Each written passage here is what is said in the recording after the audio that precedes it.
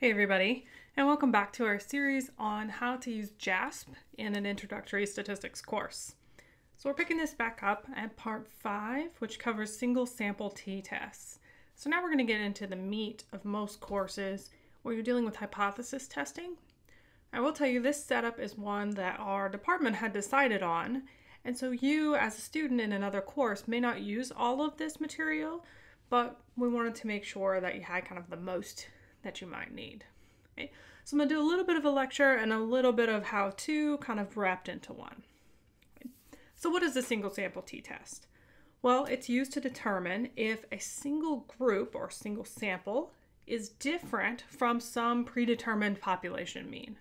So let's say you want to know if the current SAT scores are higher than last year's SAT scores. So you only have one group of people and a known comparison point. Okay. These groups of people have been tested on one single dependent variable. And so we might say, is the freshman class different than the overall university average? So the first thing we have to think about are the assumptions of a single sample t-test. Right? So assumption number 1, we have one dependent variable that we've measured on these participants that's at least continuous. So that means it's either a ratio or interval scale.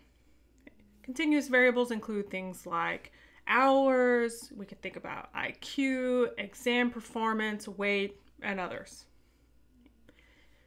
Assumption number 2 is that the distribution of the dependent variable should be approximately normally distributed. Okay. And what we really mean by that is the distribution of the sampling distribution should be normal. The population for the dependent variable could be skewed. However, we should have a large enough sample to get the sampling distribution to be normal. And we'll show you how to check this in JASP. This assumption is required for any of our t-tests that we're going to cover, but generally t-tests are considered robust to violations of normality. That means that we can kind of bend the rules a little bit and still get a valid result with our t-test. So you can say maybe it's approximately normal data. As sample size increases, that sampling distribution can even more normalize using the central limit theorem. If you don't totally understand this concept and or the central limit theorem, I would tell you to look up distribution bunnies, because this is probably the first time you've really encountered such a concept. And this is always what I search to find it. And it's usually this first video that pops up in Google for distribution bunnies. And it explains this idea of normality of the sampling distribution and why the population of data can actually be non-normal, but still for our sample we can receive a normal sampling distribution. All right, that's assumption number 2. Assumption number 3 is that there are no big outliers in the sample. So if we have any very unusual scores for our sample, they may be extremely small or extremely large compared to the other scores. Those scores tend to be called outliers. So let's say if one participant got nearly 100 and broke the curve on your math test, everybody else got 60s, that would probably be considered an outlier. Outliers can negatively affect many results based on means, because we're comparing this group's mean to a known mean. This is true for all t-tests. So they can have a really large effect on samples dealing with the mean. And what happens is that mean is pulled towards the outlier. So the skew of that distribution can cause problems. And then the standard deviation is increased. So all of that adds noise to your statistical test because your sample's noisy. So especially if you have a smaller sample size, outliers can be even more impactful. With larger sample sizes, they tend to kind of get washed out because they're one person in a sea of many. Right.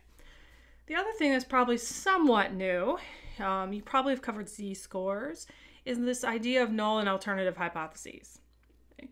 So we're going to make, and at least in our classes, people specifically state the null and the alternative, and then state whether this is accepted or rejected. Right.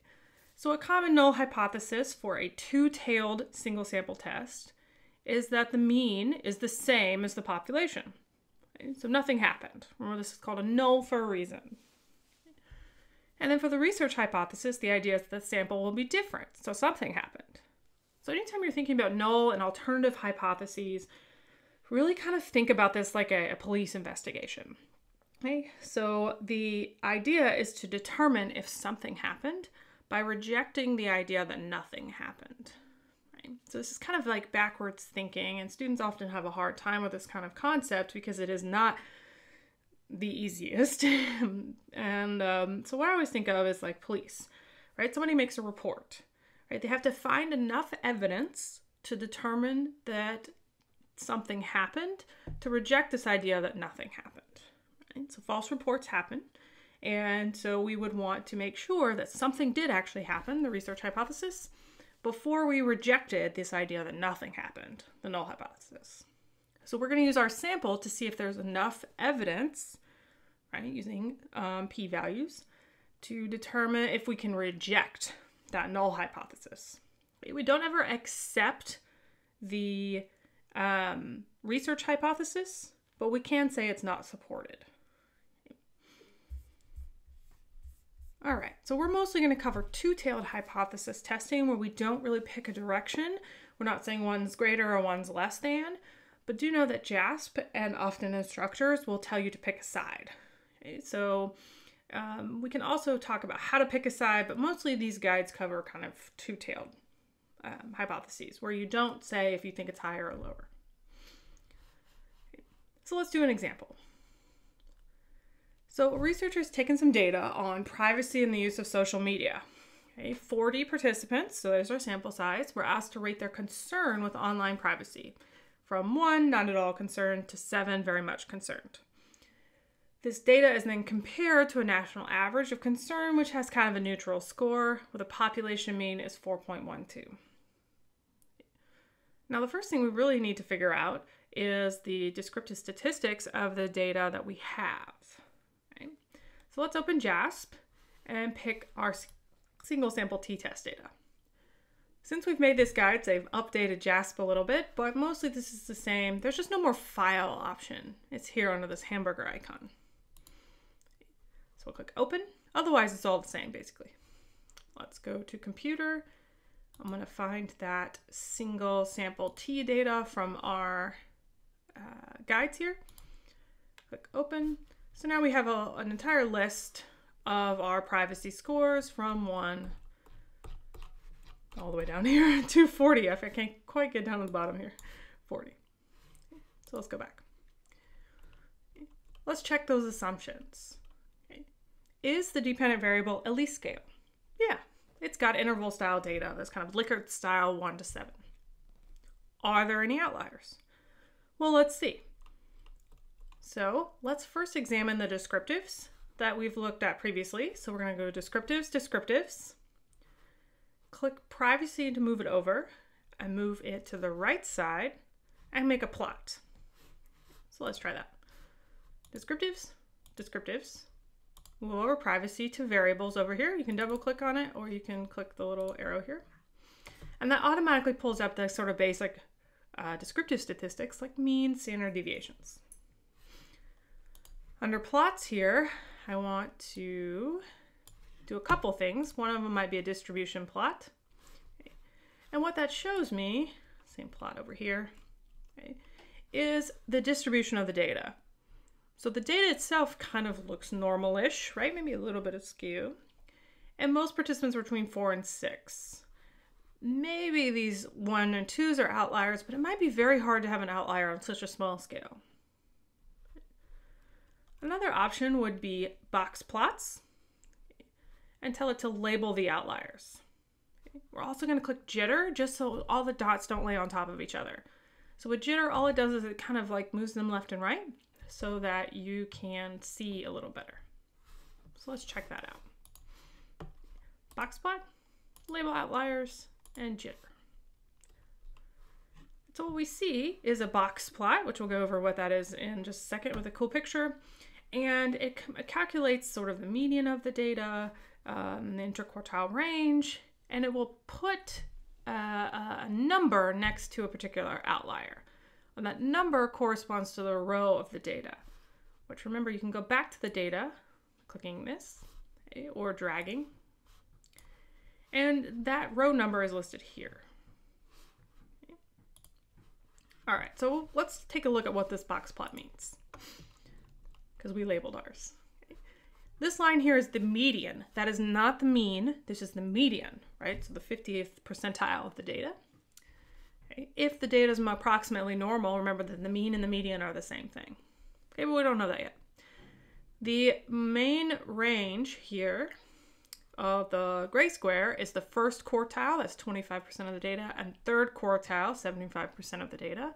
So this is where 75% of the data points lie, okay? Between 4 and 6, which matches our pretty chart here. So a box plot is essentially a transformation of this histogram. Each of the dots here is a single person. Now, if we didn't use that jitter, they would just be all plopped down right here on this middle line. So that jitter, the left and right part, doesn't really mean anything in this graph. It just allows us to see a little better, especially if you have multiple outliers, because then the numbers don't appear on top of each other. Okay. This last piece here is not the entire range of the data, although it happens to fall in this data set on the entire range. That is not how these are made. This is the quartile minus 1.5 times the interquartile range. Okay, so what that does is it creates this sort of like spot on the edges and the outside of the distribution in which someone would be considered an outlier. Okay. There are lots of ways to think about outliers. This is just an easy way to check them in JASP. Okay.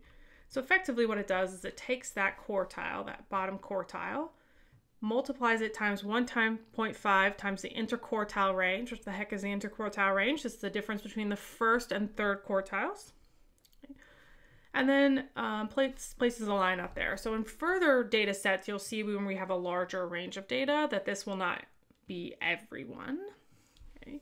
It won't be the entire range of the data either. Okay. So you mainly would look for people whose dots fall outside this interquartile range. Okay. And they'll be labeled. In this data set, we don't have any outliers, so that's great. Okay. All right, is the dependent variable normally distributed? So we're still checking assumptions. Well, we can look at that histogram we've already created. Looks pretty normal, but we might also consider the Shapiro-Wilk to see if the data is normal. Okay. To do that, we actually have to run the t-test to look at our output, so let's go ahead and run our statistical test. So we're going to click on t-test and then one sample test down here. So let's go back and do that. T-test, one sample t-test. Okay, that pulls up this new window. Notice this new part of JASP where it shows you all of the analyses that you've run kind of stacked together. That's really nice because then I don't have to just click on them as I did before, but you could still do that. So back to my one sample t-test. Going to move privacy over here to the variables I'm interested in. This allows you to do multiple one sample t's. Let's go back. Okay. What we want to do now is set the population mean. The default is 0, so we're going to change that. So be sure you change this. The thing that students miss, generally, is they forget to change this number here. Okay, that's why we put it in bold down here. Don't forget to do this or your t-test will be wrong. Okay, so let's change this to 4.12. How will you know what that number is? Well, usually the question will tell you. Okay, someone has to tell you what the population mean is. Okay.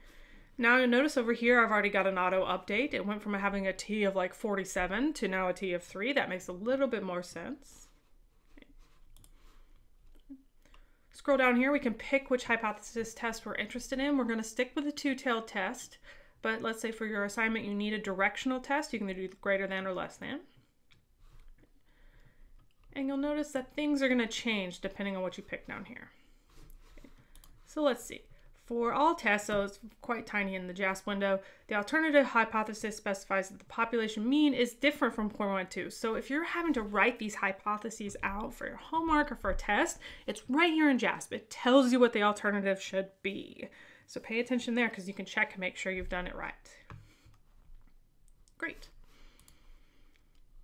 And then here's an example of a one-tailed test. The alternative is that the mean is greater than 4.12 if we changed it. Right now we're going to ignore the temptation to look at our p-value and actually check the normality here in our assumptions. So I'm going to come back over here to JASP, I'm going to pick the normality box here and allow it to pop up down here. Okay. All right. So if the data is normally distributed, i.e. the normality assumption is met, the significance value in that p-value should be more than 0.05. So when we're checking for assumptions, the rules are backwards. You don't want them to be significant because that means it's significantly bad. Okay. So I always tell students, like, you don't want it to be bad, and this would be significantly bad. Okay. If your data is not normally distributed, the assumption of normality is violated, the significance level will be less than 0.05. Okay. We're using 0.05 as our alpha value. You've probably learned about type 1 and type 2 errors, but you could change it. For my own research, I use 0.001, but in a normal undergraduate course, people kind of stick with 0.05, but pay attention to what your instructor wants you to do. Okay. So 0.05 is not the answer. This is just a common rule. Okay. So the null hypothesis of a Shapiro-Wilk is that the distribution is normal, and that's what we want. The alternative hypothesis is the distribution is not normal. Okay. So if we reject that null hypothesis, this means that we have enough evidence to show that it's not normal. Okay. If we don't reject, right, we haven't proven that it's normal. We've just said there's not enough evidence to say that it's not normal. Okay. So remember, anytime you reject the null, you say there's enough evidence to support the research. Okay. And if you don't reject the null, you say there's not enough evidence to support the research. All right, so here we see that our data is not normally distributed because our p-value is less than 0.05. Okay. So t-tests are generally fairly robust to violations of normality, especially in larger sample sizes. There's kind of a rule of n equals 30, greater than 30. That's one of those kind of misconceptions in statistics, but generally after about 30 people, the sampling distribution is normal. So we should be okay, even though our data may not be completely normal. All right, let's finish running that t-test and get some of the extra pieces that are very useful in interpreting a t-test. Now, on some t-tests with violating normality, we could switch to maybe a Wilcoxon-signed rank test. This will depend on what your instructor wants you to do. We're going to say that it's maybe a little non-normal, okay, a little bit askew, and just report that. Okay. All right, so let's add location parameter and get our confidence interval here.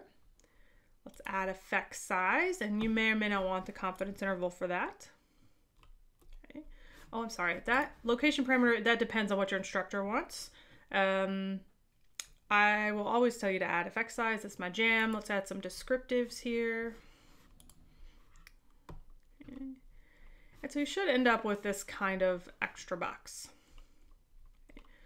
So let's look at what the one we have here is. Okay. The only thing I've really added, here's the descriptives down here, is that I've actually calculated a confidence for the mean difference. That mean difference here is the difference between your student's score and the population mean. So sometimes instructors want this, sometimes they don't. And that's how you'd get that mean difference, a confidence interval for the difference. You can also add the confidence intervals in a descriptives plot. Now this is not very exciting plot, just because we only have one mean. All right, so let's look at this t-test box first. So that t-value is the test statistic for the difference between our sample and population mean. And remember that t-values are the difference between mean and population mean divided by standard error. So that's the difference on the top and the error on the bottom. And there's a really great YouTube video that has this as kind of rap format. But we always, in our statistical tests, you usually have some form of difference on the top, error on the bottom. Okay? And what changes is the error, the way we calculate that, because we have different types of research design, and we have to control for the fact that maybe we have two groups instead of one. All right, second box here is the degrees of freedom. In a single sample t-test, this is n-1. Okay. followed by our p-value, which is a measure of how different that is from what you might expect if the null was true. And let's say we've set our alpha, or type 1 error rate, at p less than 0.05. Okay. So we can also use 0.10 or 0.01. 0.05 is really popular. If our found p-value is different from our alpha p-value, this means that we have enough evidence to support that the sample and population are different, and the test is what we would call statistically significant. If the p-value is not less than 0.05, we don't have enough evidence, and we don't have statistical significance. In this particular example, the significance level, or the p found for our study, is 0.001, and so that means that it's less than 0.05. So it's super important to remember that the level of significance, or the found p-value is what I like to call this, to not confuse this with alpha, does not tell you how important this is. It does not tell you the strength of the effect. Okay? So you don't try not to say more significant, so your instructor doesn't cringe. Okay? And so it's the likelihood that this mean difference is larger than a null difference. So this mean difference in our case is different from 0, or that our sample group is different from our population group. Okay. So if this example had produced a p-value of 0.012, that doesn't mean it's twice as strong or as important as p less than 0.24, p equals 0.24. It's simply trying to inform you whether the mean difference is not a fluke, or really that it's maybe we would expect to find this in the population and not just our sample. So that's one thing we would like to dispel, I think, in our statistics courses, is the more significant, okay? Or that somehow significance tells me it's important. Okay. The last statistic that we've reported here is D, and this gives you an idea of the effect size. Okay, effect sizes are meant to represent the size of the effect. This is what gets into maybe importance. Okay. Now, generally stats classes teach this Cohen's effect size rules 2, 5, and 8 for small, medium, and large. Different people have different feelings about this. Personally, I think it matters what's normal in your research field. But, you're taking a statistics class, so we're going to give you some guidelines to interpret these values. Okay. So our effect size from our study is 0.56. And so we would say that's maybe a medium effect. Okay. And so generally there's usually more than one way to do this. But for a single sample t test, Cohen's d is the most common set of common thing reported. Right? All right. So to report this in APA style, we might do T, put your degrees of freedom in the parentheses, okay, equals, throw in your T value, P equals, okay, 0.001. Now, if the test up here says 0, 0, 0, okay, I think it actually will show you less than 0, 0, 1. But if it up here shows you 0, 0, 0, p cannot equal 0. It's a probability value. And the probability of something, if you can remember Dumb and Dumber, is never 0. So we would put p less than 0.001. In our study, we would put p equals 0.001 because that's what's in the box. Then we have d equals 0.56. Generally, there's 2 decimals, except for p-values, which or APA asks you to do 3. All right. To report the Shapiro-Wilks, you might say, the assumption of normality was not met as assessed by Shapiro-Wilks, and include the p-value. Okay. There's no extra. Some people report W, but generally people just report P. Okay. The last thing that we've got in here is our descriptives, okay, which we calculated here. And we always want to include these values so people can test for themselves whether or not we've done this correctly. Because generally with enough reported statistics and their descriptives, we can kind of backwards see like, okay, this looks correct. So the participants in their study rated their concerns as mean, grab that from the mean box, and the standard deviation.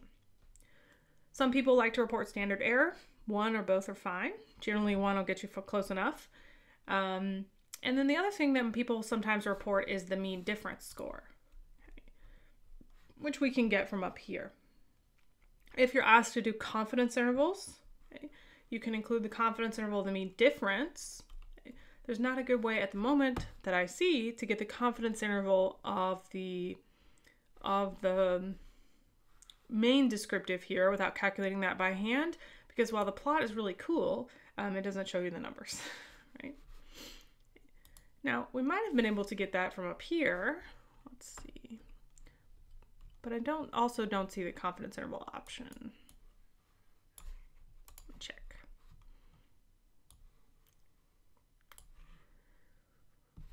IQR, range, variance, skew, kurtosis. So we actually could have gotten the Shapiro-Wilk test up here as well. No, I don't see confidence intervals.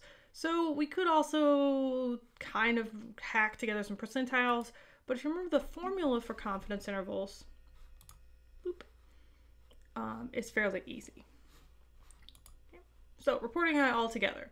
Single sample t-test was used to determine if our 40 participants' privacy concerns were different than previous studies. Okay, we've got mu listed here, the little u, because that is a population parameter. No outliers were found. Participants in this study rated their concerns, so I'm reporting the descriptives here. Working through the assumptions still, the assumption of normality was not met. And then the test itself. The participants rated their privacy concerns as significantly different from the population. And since we've done these a while ago now, I'd say there's maybe one more sentence I might add here. This result implies the medium that your participants rated their scores higher. Okay, they are different, but practically 4.8 is higher than 4.12 with a medium effect size. So it actually interpret what the numbers mean. And I'll add that sentence down here at the bottom. But basically we're interested in what do these scores actually mean? Because many people can write these sorts of paragraphs and then not tell you what do the results actually mean. Well, they're different. Well, what does that mean? Our group seems to be a bit more concerned about privacy than the population with a medium effect. All right, so that's how you run a single sample t-test in JASP, checking for your assumptions and all the way through writing that up.